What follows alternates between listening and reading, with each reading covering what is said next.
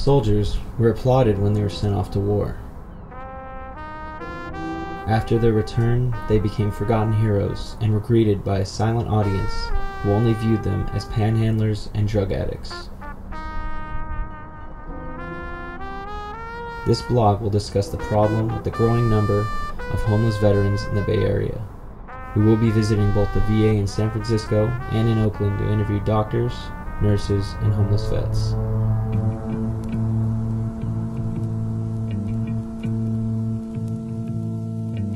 My name is Cortez. I was in the Navy 12 and a half years. I guess I'm what you call a Mustang because I came in enlisted man and ended up an officer. I did 2 tours in Vietnam. I was a machine gunner, or gunner's mate as they call it in the Navy. And I was the OD, or the officer of the deck. You know, I was in charge of 11 men. And we spent our time going up and down the Mekong Delta in Vietnam and leveling villages and dropping off SEALs and retrieving them at the end of the mission. At the starting of the week, at Summit Talks you'll hear them speak. It's only Monday. Negotiations breaking down. See those leaders start to frown. It's sword and gun day. People have pushed aside our homeless veteran population. The honor and respect that sent them off to war has disappeared and been replaced with shame and disrespect. When I got back, it was, I guess, in the middle of the 60s revolution, I guess the 70s revolution. I was pretty bewildered because there was, I don't know if they do it now, but there was no debriefing. One day I'm in the jungle and because I was an officer, I caught a hop back on a fighter jet. And I was home. And there were people and things that I couldn't really relate to.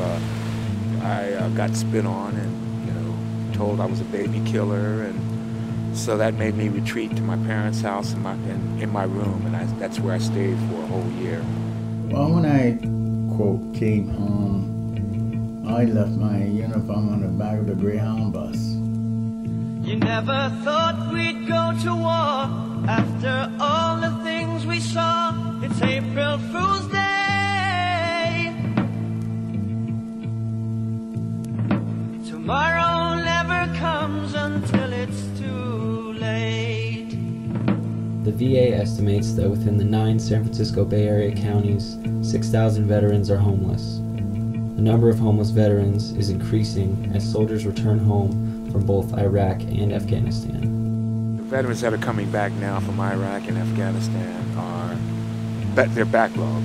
They say that they're going to need to hire a lot of people to help them and their families to get services. For the servicemen returning now, I think it's hopefully to get better to more on a basis of where the veteran can actually see where he's getting something from that.